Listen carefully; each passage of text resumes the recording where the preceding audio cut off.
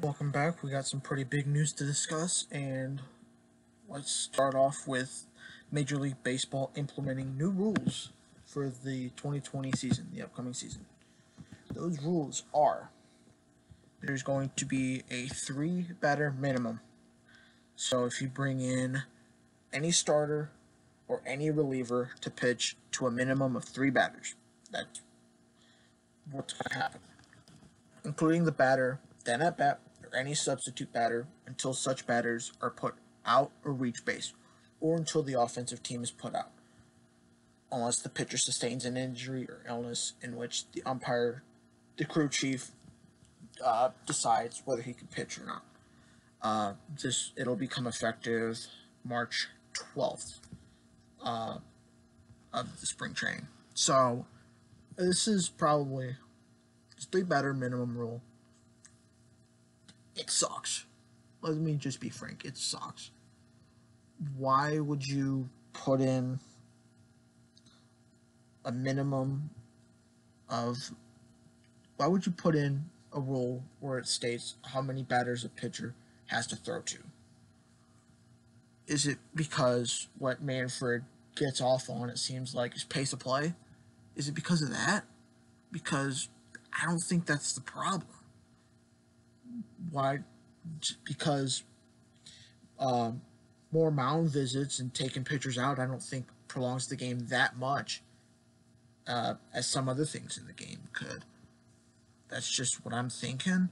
I think it's I just think it's a bad rule, and I could easily see it being amended out in, I don't know, a couple of years, probably 5 years, depending on how it goes.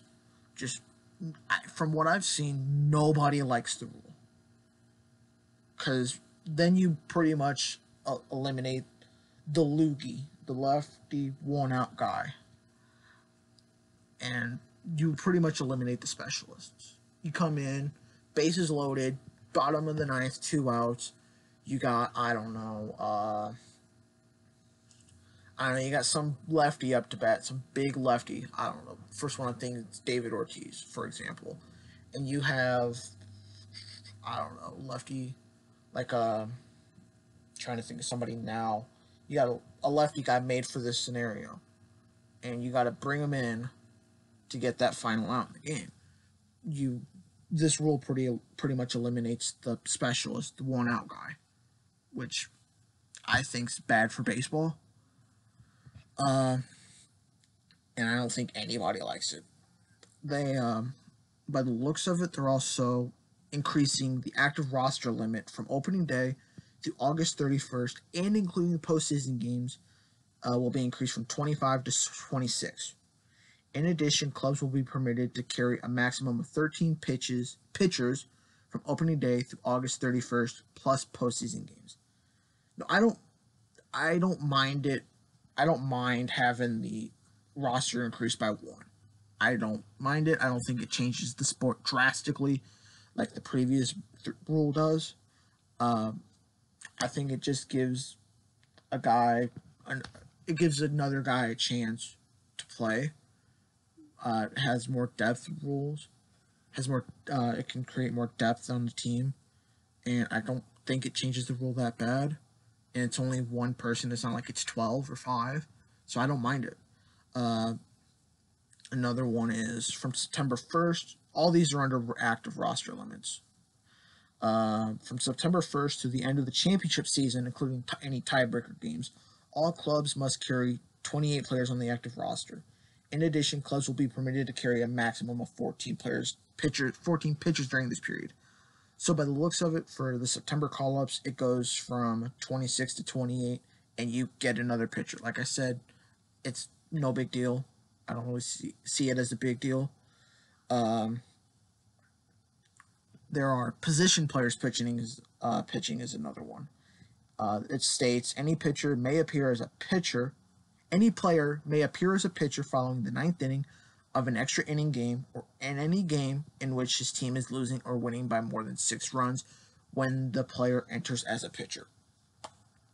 I don't really mind it. You don't really see that many position players pitching in Major League games anyway, so I don't really mind it. It's just a clarification, pretty much. What else is there? There's an extra player rule. The previous 26th player rule will be replaced with the 27th player rule for all applicable championship season games prior to September 1st.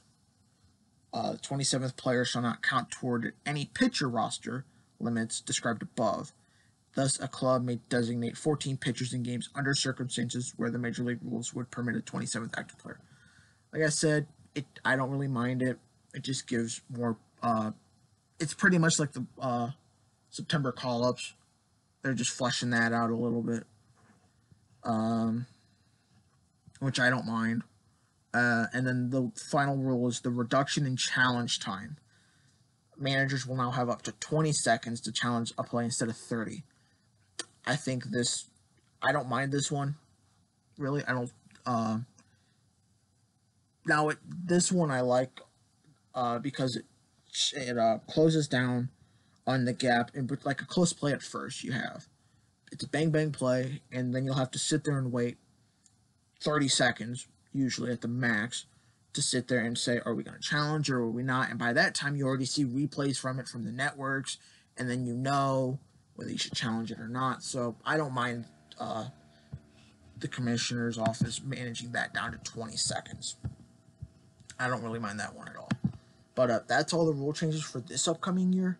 But we do have some other news, and that is Roenicke is named the interim manager for the Red Sox.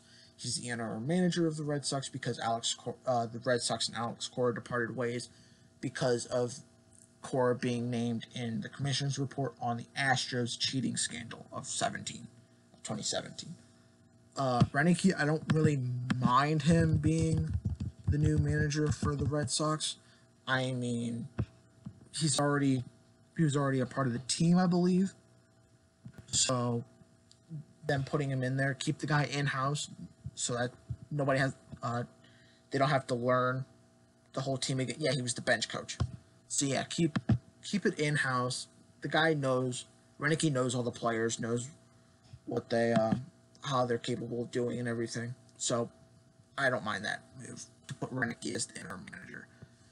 And final news for the day is the Detroit Tigers added veteran journeyman Cameron Maybin to a 1-year, $1.5 million contract. He was originally drafted by the Detroit Tigers. They traded him to the Marlins to get Miguel Cabrera, who's still on the team. He went back to Detroit in, I believe, 2016. And now I think he's going to end his career as a Tiger. Because, I mean, he's been in the league, 20 years up at this point? I think. I don't know about 20 years. He's old. Cameron Maybin's been in the league a long time. And I think he's going to play right field, which that's no big deal. I think that's good for him. He got drafted in 2005. He debuted in 2007, so 13 years. And he's 32. He could still play a little longer. I don't see I like the deal that the Tigers got for Maybin.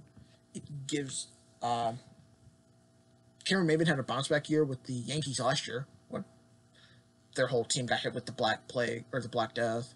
I combined the two when their team got hit with the Black Death.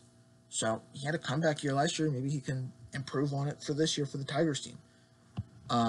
Tigers aren't going anywhere in that division though, so I hope he has a fun time in Detroit. But that's the end of the video. If you guys liked it, press the like button, subscribe down below. That would be very appreciated. Share this video with all your friends and buddies, and I will see you guys in the next video.